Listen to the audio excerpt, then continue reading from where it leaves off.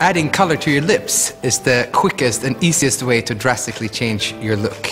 I'm going to give you a few tips to really create a perfect lip.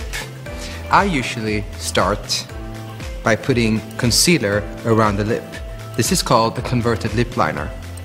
It's going to make your lips look more plumped and more distinct, and it's going to also keep the lipstick and the lip pen inside the shape of your lip. When you're creating a natural, full and sensual lip, you want to choose a lip pencil that matches the color of inside your lip.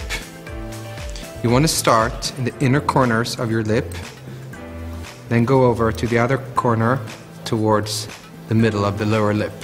When you come to the lower lip, you can go a little bit outside of the lip's original shape just to give it a little bit more pout. Then you start with the upper lip, and then again the other side, a small fine line. If you want to create a more pouty lip, you can either use a lighter lip pencil in the middle of the lip, or you can tap some light concealer on the center part of the lip. This will create an illusion that you have fuller and poutier lips. When I apply the lipstick, I always use a lip brush, because then I can be more precise in the shape and I get a more long-lasting and more even result. So I start from the outer corner of the lower lip and work myself towards the middle, where I blend the lighter lip pencil, or in this case, the concealer, together with lipstick. When I'm finished with the lower lip, I start with the upper lip. Same procedure.